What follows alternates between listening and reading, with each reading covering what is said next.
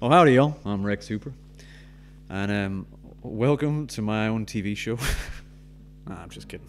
I'm here with the O'Bannon brothers, and we're going to do a few songs for you. This first song is called Empty Bottles, about life on the road.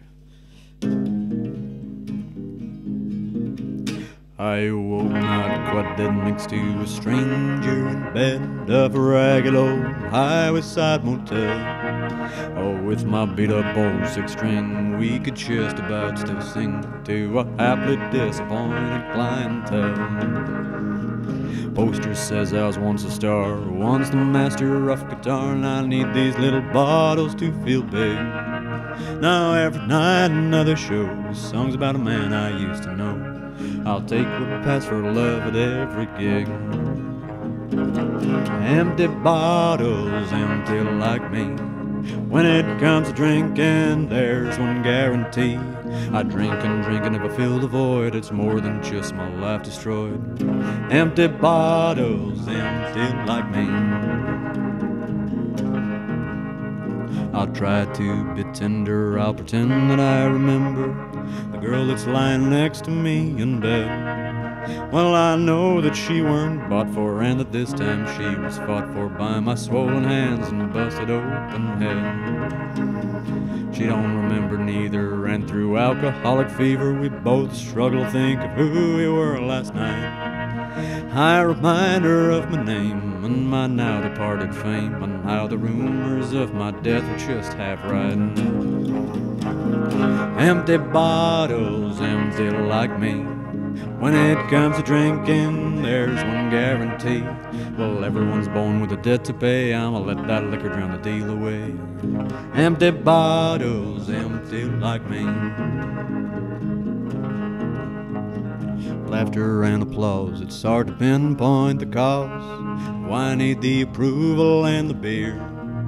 I've been at this game so long, singing the same darn old songs. It's an enabling, if not stabling, career. I'll drain the last of my flask, I'll try to make every drop last. I'm suiciding by whiskey slinging. In this business to survive, you've gotta stay but half alive, and turn the dead stuff of life to a song worth singing. Empty bottles, empty like me. When it comes to drinking, there's one guarantee. Drinking, if I fill the void, it's more than just my life destroyed. Empty bottles, empty like me. Empty bottles, empty like me. Empty bottles, empty like me.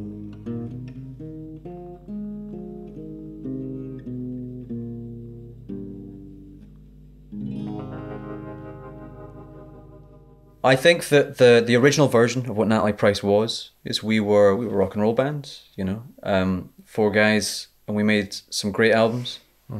And then it reached a point where I feel like we made all the ones we needed to as that band, if that makes sense. Like I think that was complete. But then how do you move on? I think that just making sense is that it's kind of like the idea that what ruins most bands is that they keep doing the same thing. Is that it's that they were great, and then every single time they make more music, it's a worse version of the thing that came before. So to make sure that that never happens is do something totally different. Yeah, because we made 3 albums. That was a linear progression. I feel like, you know, your first 3 albums, I would say, very much from the first to the second to the third were what we were interested in doing as that band. Yeah. And I mean, really, 3 albums is usually about the limit for a good for a band to be good. Yeah. You've got your exciting first, not that I'm trying to say that we had like the most exciting first album or anything like that, but generally it's exciting first album, second album where they're trying to do a little bit different, expand it a bit, and then the third album where they're maybe a little bit technically a little bit better. But they're coming to an end. Yeah. That third album's got a nice kind of sad, more complete kind of the ending of a story, the end of a trilogy. Yeah, so then after that you do jazz. Yeah. And that made sense. Yeah. I don't think it was a conscious decision to do a jazz album either. It was just more of not wanting to do the same thing over and over again. Yeah. Yeah, I think that as we went on, it became far more. I think it's that once you find the thing that you like, you lean into it. Yeah. And it was that, like, so the first jazz one was like, hey, let's try a jazz album. But then after that, it became characters and alter egos and something a bit more like fully like we would be a different band. So even with when we did the 50s one, it was Ronnie Rocket and the 50,000 volts. Like, and I think that's the band that we're playing on that record, even though it's a Natalie Pryce record. But one of the things that hopefully is going to emerge from having enough releases is that what Natalie Pryce really means is not that they were this one band that are now doing different things, is that what Natalie Pryce is, you know, a musical collective that's able to try different musical projects. Yeah. Is that's the thing you want from Natalie Pryce. Which is a difficult model, because I think mostly people like you to be the same. Yeah, I suppose. I mean, that's it. If someone's in the mood for a certain kind of music, they'll listen to a certain kind of band. But yeah, I mean, at the end of the day, I think we have massive freedom to do whatever we want because we all have day jobs and we're not trying to be rock stars. So I think that's you know, which is a big strength. Something that nobody would talk about. Not nobody, but what people wouldn't like to admit is that one of the creative freedoms of being not very successful. So that's why people wouldn't want to talk about it. They don't want to admit how much they're struggling. But the reality is, you know, so many musicians, it's not how it was. But so what we lose in financial or commercial success, you get freedom artistically. And I think that is true, and something that I don't take for granted is that, you know, I know people that are, or know of, I don't know anyone that famous, but people that they reach a certain level of success where they're struggling to keep being a musician, but they're also not allowed to change. The record label has their clause in, like, nope, you go back and make it more like the one before. Yeah, I'm playing the same songs every night and they hate it. They don't even like the songs anymore. I mean, I've had friends that have told me that, and I just think, at least we don't have to worry about that because we do something completely different. Our struggle is trying to remember what new songs we've got to learn. Yeah. It's the sheer amount of songs to learn. Yeah, I know. The struggle. It's just we do them and then they're gone forever. Yeah. Will we ever do a comeback tour? Hits tour? Does anybody want a comeback tour at the end of the day? Let's be real. No, they want the new stuff. Yeah. You know, interesting. I think that's one of the things that hopefully is one of the merits of what we're doing, is that the new stuff is the most exciting. Because it is like, it's not that this is my favorite band ever and I love when they play that one song. We've not had any massive hits yet. But that means that the joy of Natalie Pryce is to see what's next. Well, I'm still Rex Hooper. These are still the O'Bannon brothers. And we want to do another song for you. This song is about bad days. And what else is this song about? About coming to terms with your own share of bad luck. I think if you were given the option, would you exchange your own bad luck for another person's? I don't know. You'll never know what worse luck your bad luck will save you from. As bad as your luck has been, you can bet there'll be more to come. You started out with nothing. Since then you lost it all. Went from hurt to dirt, went from worse to worse, how the mighty will fall. All the time you spend fixing to get back what you had before. Grieving and believing and attempt to be retrieving while more's out the door. What you won't never find is a bunch of good luck for free. Good fortune comes at a sizable financial fee. What you got ain't worth having. What you need ain't worth stating. Weighing up your worries and woes, it ain't worth frustrating. Your life has been shaped out of the days it's been shaped from, Heck with realistic, you'll stand optimistic for better bad days to come.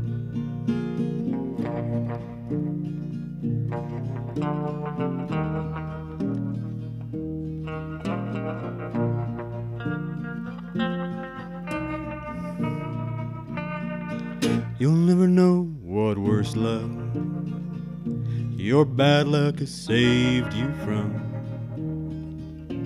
As bad as your luck has been, you can bet there'll be more to come. Can you learn to be happy? Or are you fixed on one track? Good days and bad days and happiness don't stays, you ain't got the knack. Your life has been shaped out of the days it's been shaped from. To heck with realistic, you'll stand optimistic for better bad days to come. To heck with realistic, you'll stand optimistic for better bad days to come. There is a big country scene in Glasgow. We're not part of it. We're not in yet. I'm working on it. Yeah. I'm trying to get us in. But no, it's taken really seriously. There is a big thing, and it's... I don't know how accepting they would be of things like Rex. Yeah. They might see that as... A bit like, it was funny, we were talking about the Spaghetti Western Orchestra, and I said that part of me is a little almost offended. Almost. They're great, right? I want to get that on the record. I think they're brilliant. But almost offended at how light-hearted it is as they're almost taking a piss.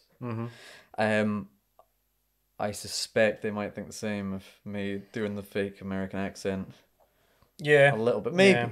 I'd like to hope people would. I have had people say that, not many people. I think mostly people get it. And they're fine with it. But I have had some comments like, what are you doing? Pretending to be, what is this?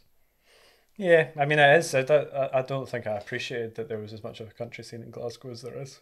Or in Scotland in general. You never been to the Grand Old Opry? No, I have, but I kind of thought it was just, put it on for a night, No,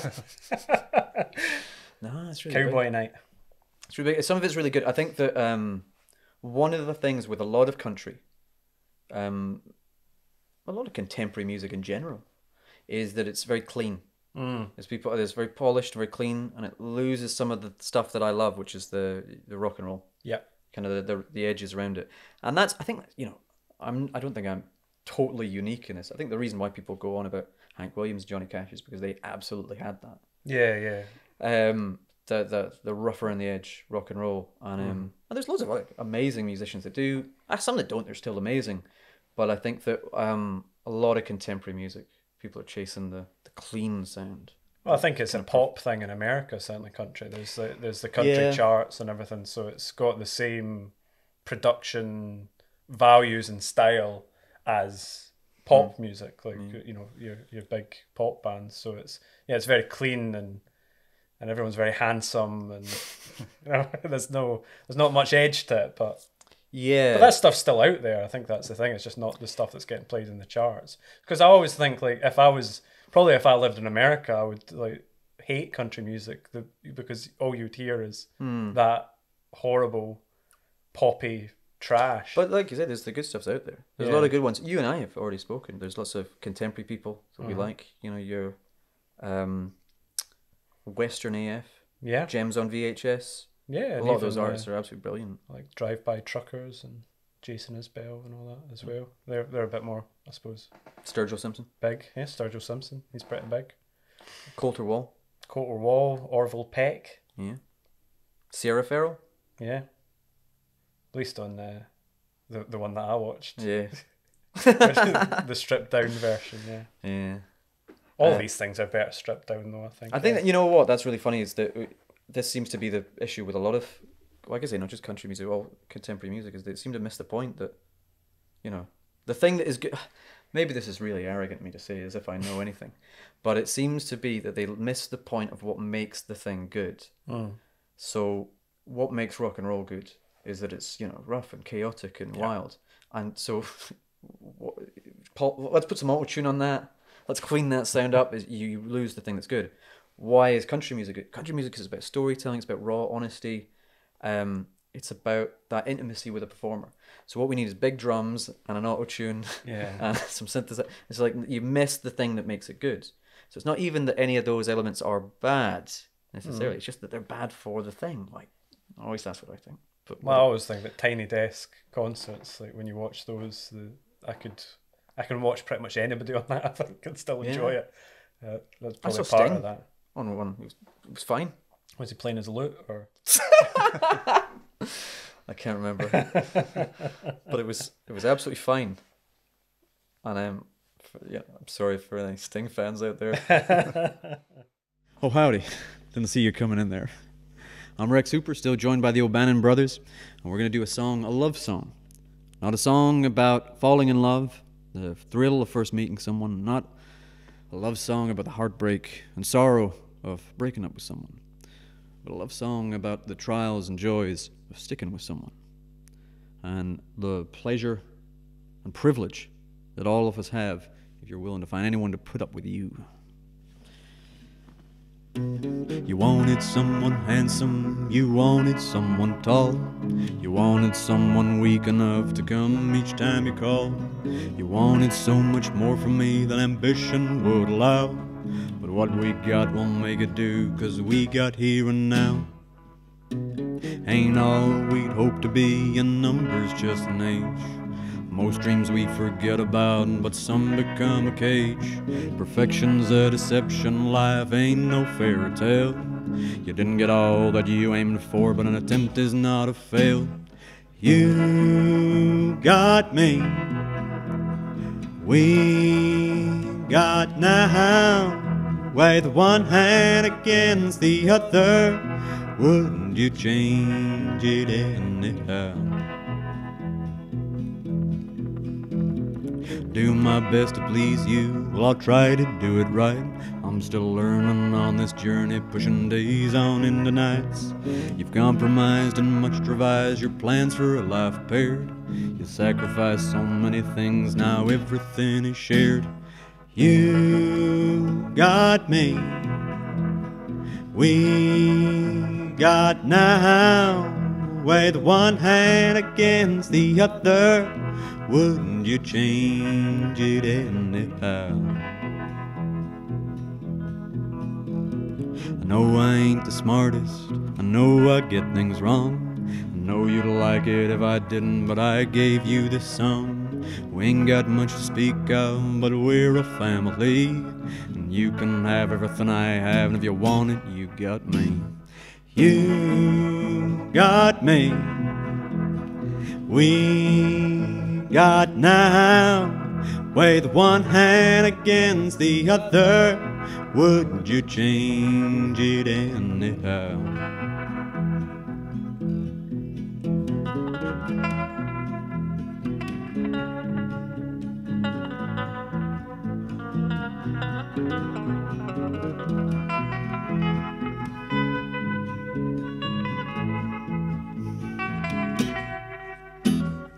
You got me, we got now.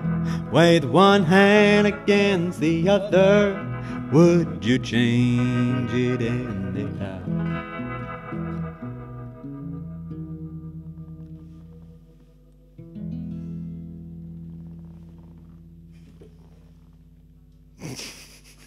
The whole music industry took a big hit, and I think that's a good thing.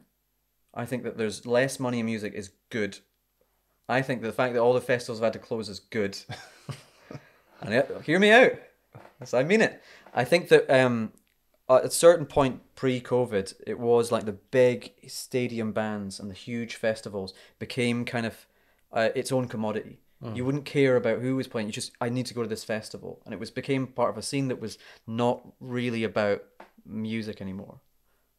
Maybe that's not true. I'm sure there's loads of people that were really into it, but the massive big venue, like the huge arena stuff, and maybe they'll still survive, whatever. But I kind of like the idea that won't exist anymore, and that instead it will be more like just local groups. You know, that will reduce right down. you know, I did say this earlier, is that maybe the future of music is not the massive stars, you know, your big bands anymore, selling millions of records. Maybe that will never happen again, but that's okay. We'll just, you know, you'll have your local bands that you like, and yeah, if you ever go to a different town, you can say, hey, yeah, they've got some cool bands in this town too. Is that it doesn't require the same model of musician fan that we've kind of just hung over from the 60s, you know, Beatlemania, as though we're supposed to know all the members of the band and be really into it. Is that maybe that's not the thing? Maybe it is just about just appreciating music wherever you find it. I don't know. I mean, I think as well, though, I know for me anyway, not being able to see bands suddenly made me want to go see them much more. And I think, I mean, I've always liked going to see bands anyway, but it did, there was something about it, because I've been to so many gigs, I feel like it does become a bit of the norm. And I think when you're away from it a bit, you come to appreciate, well, what is it about that I like? And I'm sure I'm not the only one that's thought to themselves, well, what do I like about music? And there is a component of it is the live aspect, and seeing that be performed, and sometimes it can be different from, you know, each performance can have its own uniqueness to it. Yeah. I think you just don't get that in the same way, because as much as there's plenty of videos and things of people playing online and it can be a bit different, it's still just this one thing. I feel like with a live show, that's a moment in time that I think we've all kind of missed that in some ways, that connection.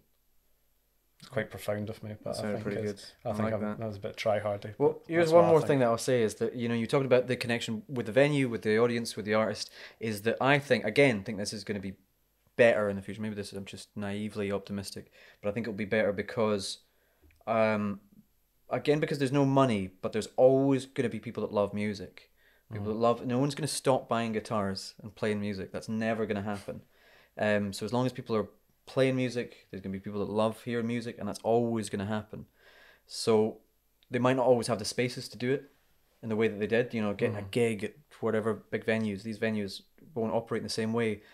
So we'll have to think of more creative things to do. You know, find empty spaces. Find places where it can just be about going to see musical performances.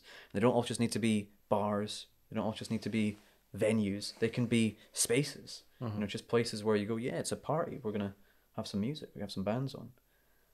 I think that could be better than the sort of model that exists kind of at the moment, but it's kind of dissolving. Yeah, well, now's the time to try new things. It needs more young, enthusiastic people to set this up, though. Yeah, I have all the spare time to do it. Howdy, I'm Rex Hooper. This is the last song we're going to do for this session. It's about change. I wrote it after my daughter was first born. I did a lot of changing myself around about that time. And this song is reckoning those changes with myself.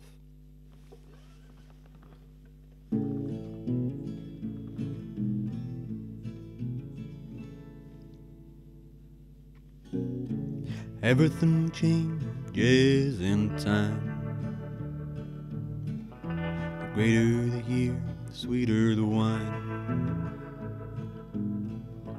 Today it's rain, tomorrow it shine. Everything changes in time. One time, folks, you had a mom, you even had a pa, you had a home, and some friends you left behind. Got low, got dead, and got mad, went bad. Wherever they're now, I hope they're glad. Fortunes of fate spinning on the wind. Favorite song, it don't sound the same, and a broken heart don't seem so lame. Passions once hot have since turned cold. Notions that you once rejected have come to be accepted. Guess they call that getting old. Everything changes in time. You serve your stretch for all of your crimes. The clock will never stop with his chimes. Everything changes in time.